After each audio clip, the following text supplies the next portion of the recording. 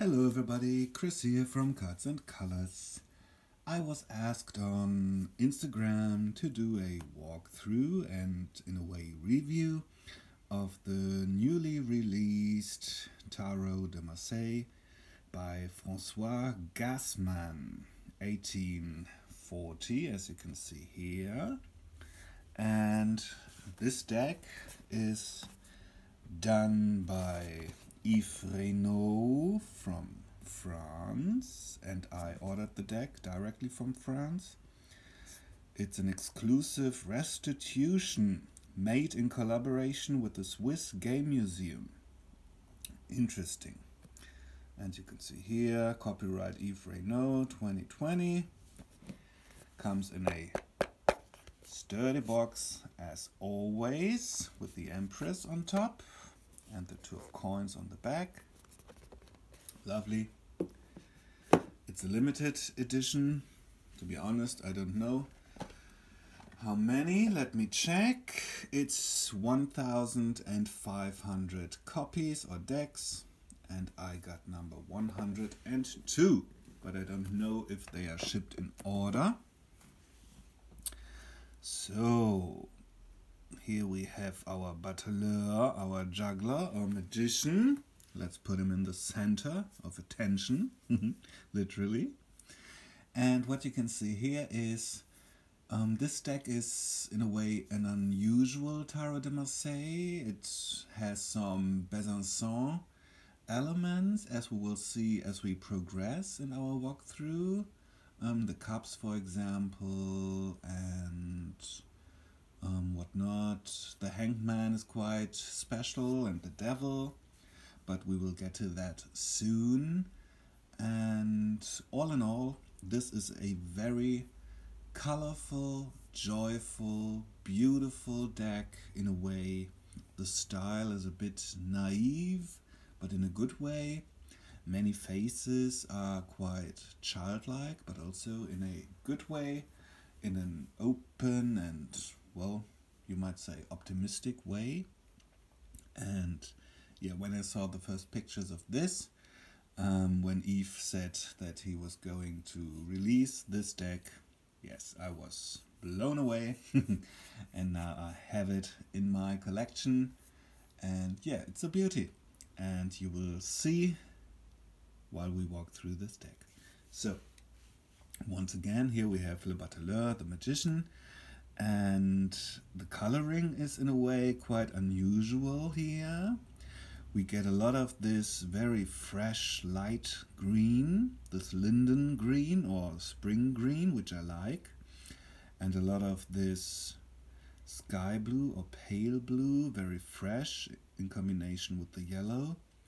There is no primary red, but the parts that I guess are supposed to be red are more like this orange tone. We see a lot of details in this deck, for instance here, and at the table, and even the legs of the table.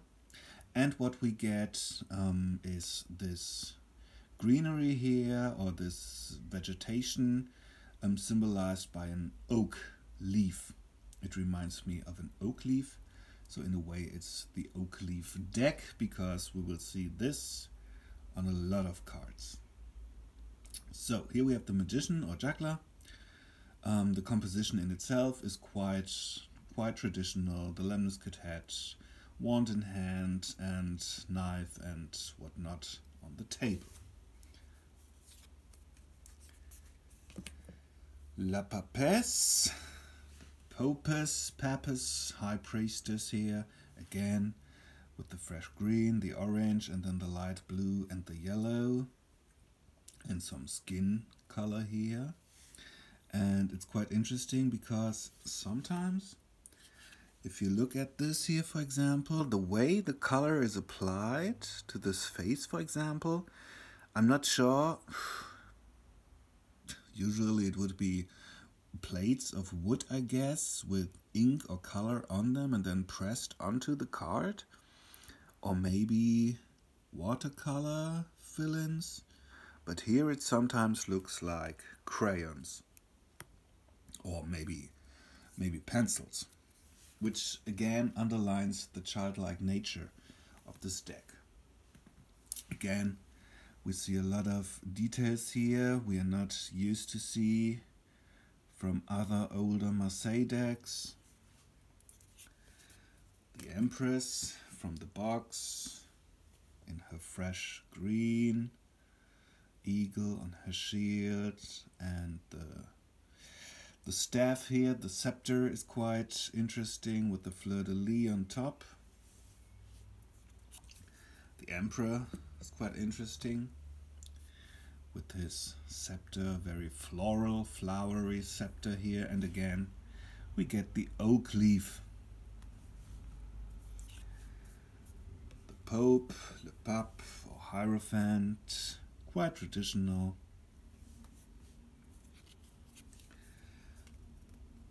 Ah, Le Chariot. Oh, okay. So these are not in order. Sorry. Sorry for that. Because I picked some of the cards for photos I did for Instagram and Facebook. And they will be at the end of the deck, I guess. So we will come to the lover or the lovers later. The Chariot, the Chariot, quite traditional. Justice again with the orange and the pale green. The Wheel of Fortune. Interesting here, the waves, how they did the waves with those little triangular shapes. Strength with a pale blue lion and a yellow glowing hat. Interesting effect because I guess the color wasn't applied correctly or, well, loosely in a way, but it makes this hat look like even there's an aura or halo going on. Number 13, the Nameless card or the Death card. Temperance, very bright with her pale blue wings, and again this fresh green here with the orange. Again you get the oak leaves here. I like the addition here of the yellow touches on the wings. The Tower. And interesting here you can see the shape of the lightning, which you usually don't see. And then very grumpy faces. They are not happy. The star, quite interesting depiction of the star here. Very floral, flowery. The sun is quite interesting because okay, you get a very detailed ground here, and the twins or the two children here are very detailed, and then the sun has hair going on, and I don't know, a laurel wreath maybe, and the sun's rays are in the 3 primary colors. Le Jugement, the Judgment. Interesting because the person on the right here has a hat with a cross on it. Maybe he's a church person here. And the Fool, very childlike again. Lovely with all the oak leaves and even the dog or cat chasing the Fool. He looks quite happy. So before we dive into the minors, I will look for the majors that we've missed now because they are interesting. And maybe you are not interested into looking at the minors. So just a second, bear with me, please.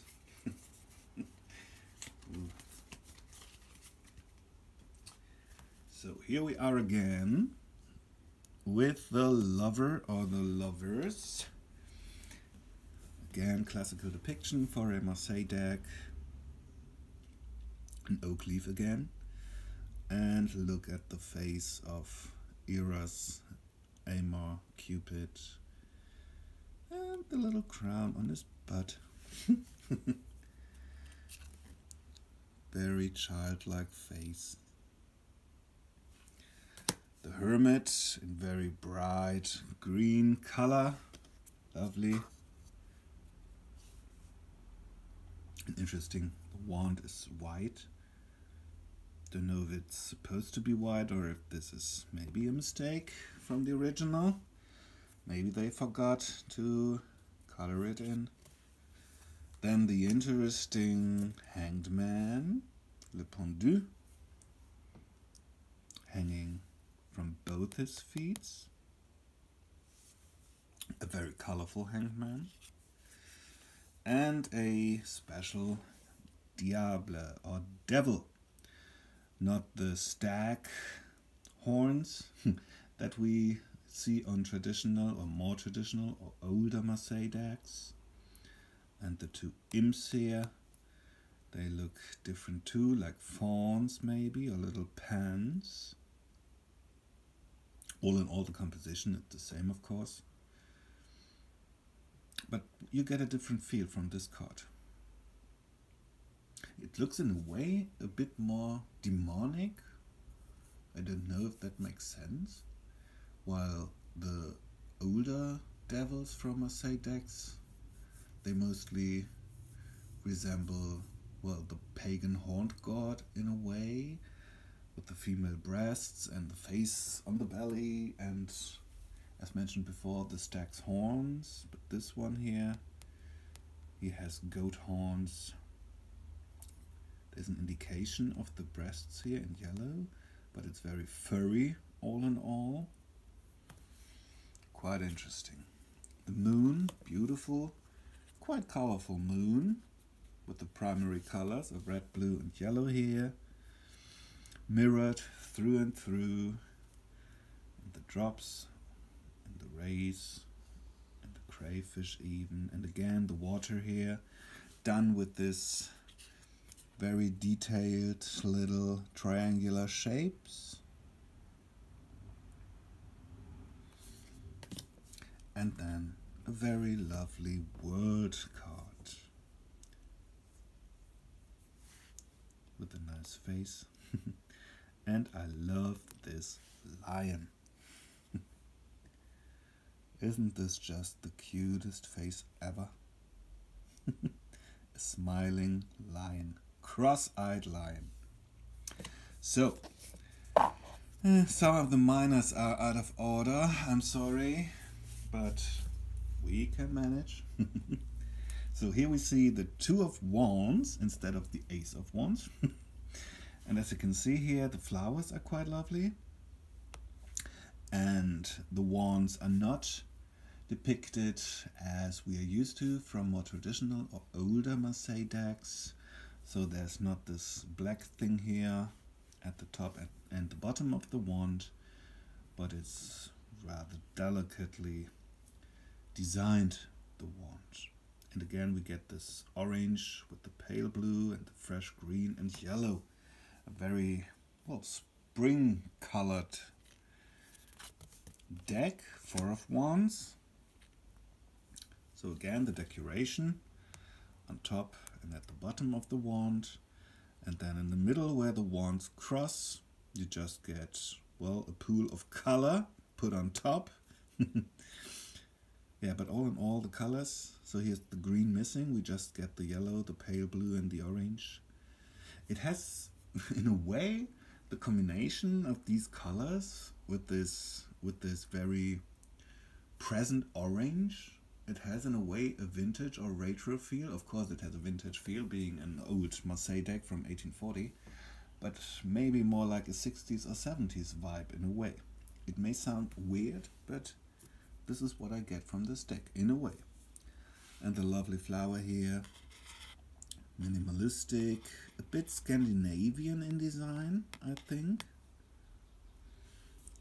The beautiful Ace of Coins here, very colorful, very decorated.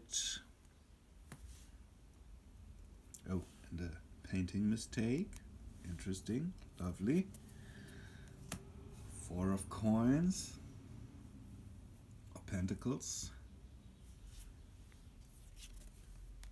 Beautiful Nine of Cups.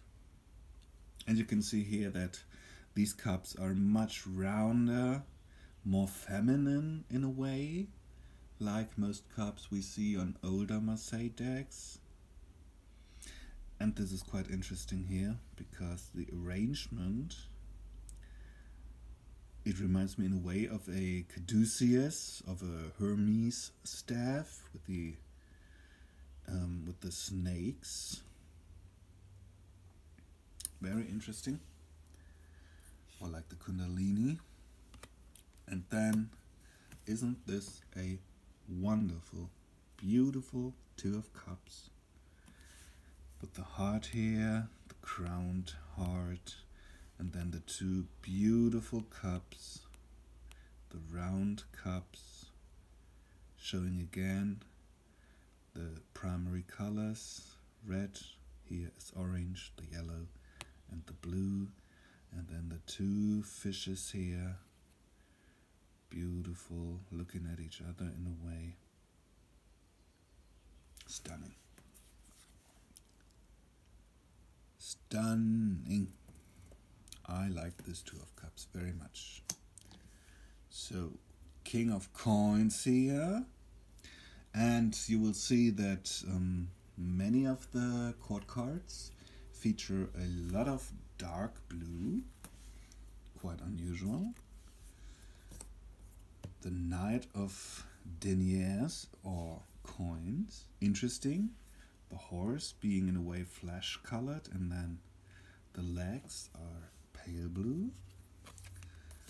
The Queen of Coins, the Page of Valet of Coins. So I guess now we are back in order. Sorry. The Ace of Wands, a very lush Ace of Wands. Again with the lovely pale spring green. A lot going on here. And even the cloud is colorful. And as we already saw the Two of Wands, now here's the Three of Wands.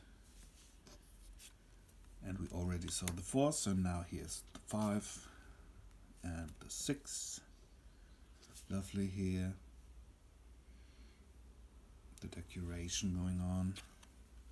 The Seven of Wands. The Eight of Wands. Nine of Wands.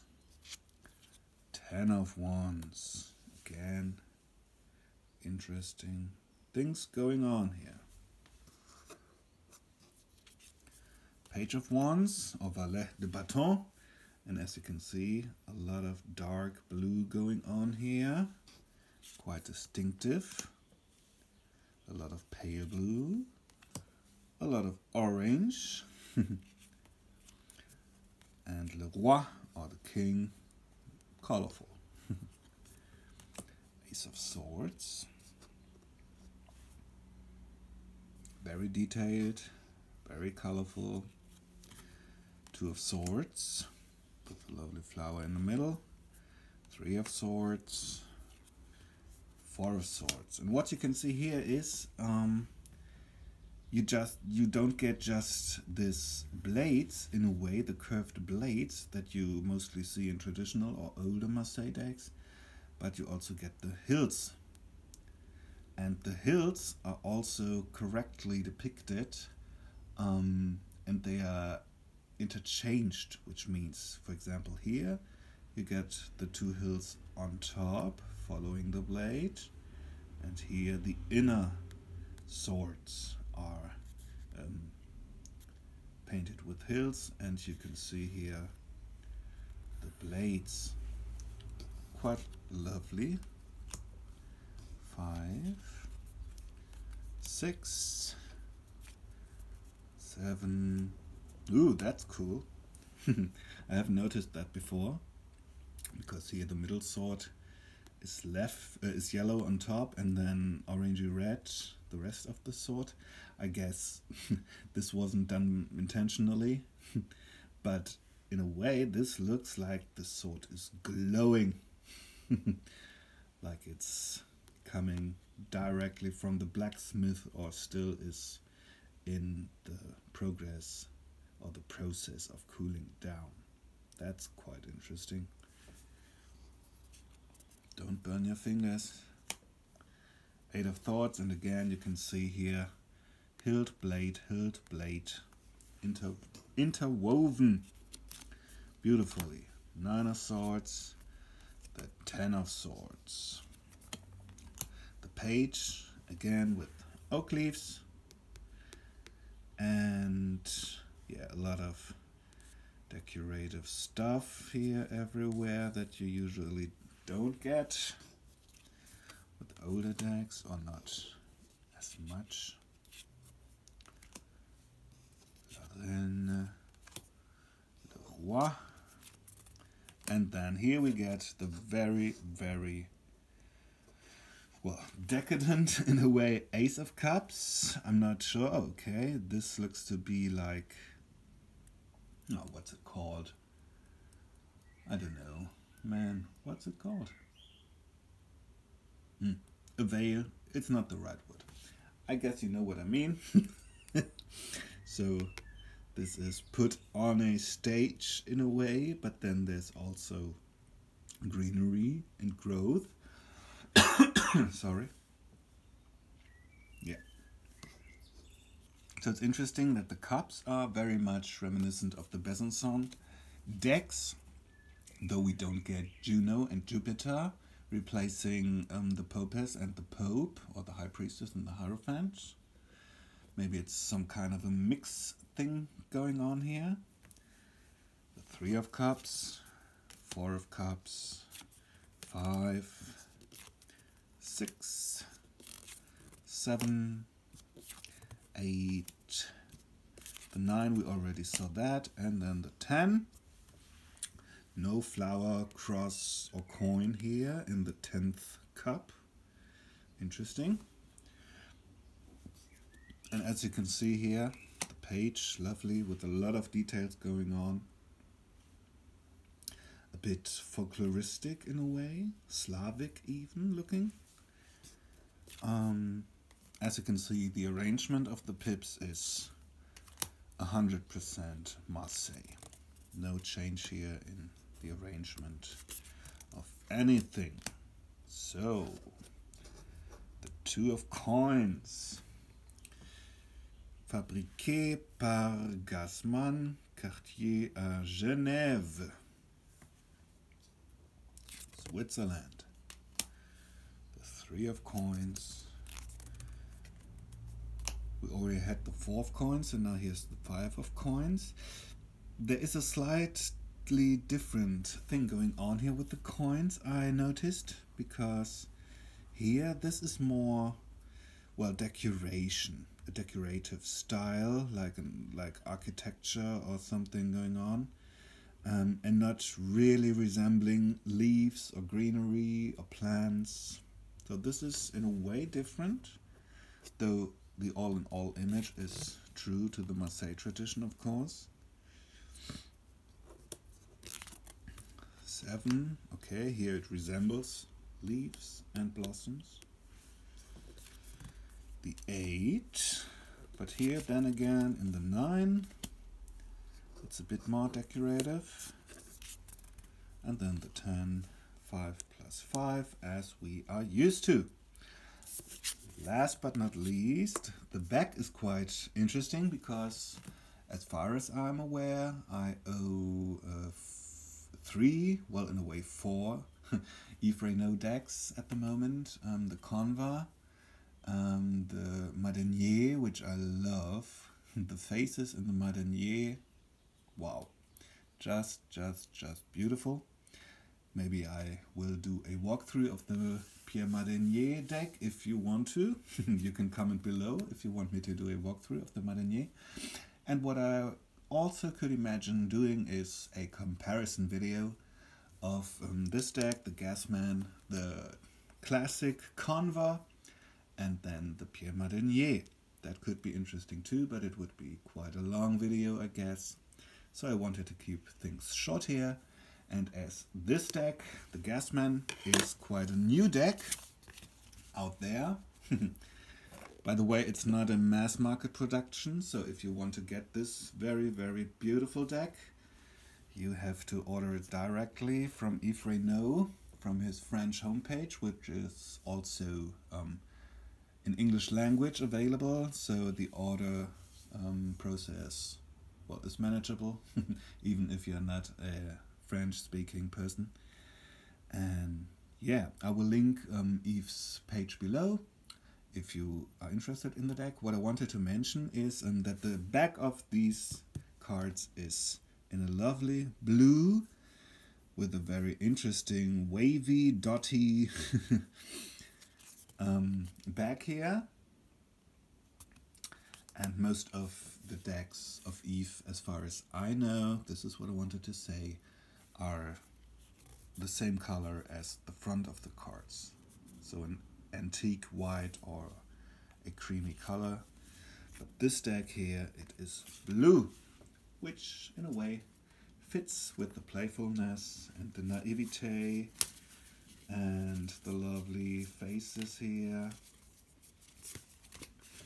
So let's end this walkthrough with the beautiful world card. My favorite, I have to say, because of the cute lion. This was, and yes, is the walkthrough and review of Yves Reynaud's Tarot by François Gassmann, 1840. I hope you enjoyed this walkthrough and review, and yeah, feel free to leave a comment in the chat box below. I like to talk and discuss tarot with people. And if you'd like to follow me on Instagram, I'm Cards.n.Colors there too. See you soon, my friends, and all the best. Bye.